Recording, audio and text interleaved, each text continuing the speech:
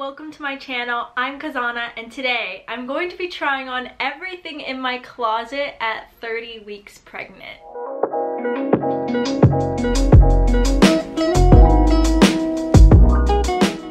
I'm going to be trying on everything with some exceptions, and obviously a lot of my clothes won't fit. But I thought this would just be a super fun and kind of silly way to celebrate the last 10 weeks of pregnancy. Not only just that, I also really need to clean out my closet because we are planning to move when the baby is born, well, a couple months after the baby is born, and I just have way too much stuff. Anyways, let's just get into it. Okay. Obviously, I don't have a lot of organization going on here, but I'm going to start with my long sleeves. I literally just started this video and I'm already out of breath. How? About to leave, already packing. Come with me. I'm not really I look like a traffic cone. We'll get away to a place where we don't know.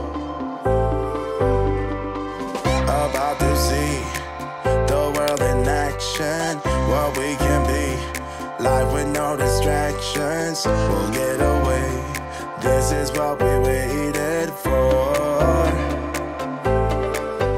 This is my donation pile so far, so I think we're doing pretty good right now. Don't mind the mess in the background. I know everything is just crazy hectic right now. I think we need a little bit of a water break, so I'm going to give you guys a mini update on my pregnancy. My last proper update was around 27 weeks and it was about the second trimester as a whole, and since then not a lot has changed. I mean, a few things have. I'm noticing more intense and darker stretch marks, especially on my thighs and my butt. Not really on my stomach. I don't have any stretch marks on my stomach yet, which I still find really odd. It doesn't bother me at all. I honestly thought I'd be a little bit more emotional about stretch marks and that I would care a lot more about them, but it hasn't impacted me in a hormonal way, at least. I've been using bio oil and lotion in the morning and in the evening. Really, stretch marks is up to your genetics, so I don't think there's a lot that I can do, but I am just trying to moisturize all this area that is stretching and growing. Something else that I've noticed in the past few weeks is that I am just getting worse and worse back pain, and that's mainly because of weight gain and awkward balance and pregnancy, which is not super fun at all. For my back pain, there hasn't been much that I've actually done for it. I have not bought a pregnancy pillow, but I do kind of have this little setup going on every time I go to bed to make sure that I have extra support when I am going to bed or I'm just laying in bed and binging Netflix. And I've been trying to stretch every single day and rest as much as possible to kind of help myself get comfortable. I've got a long road ahead. I am feeling a little bit less out of breath and ready to try on more of my clothes.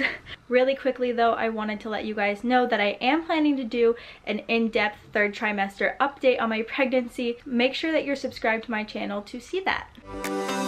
Take my hand, we'll make it somehow. We can't miss out.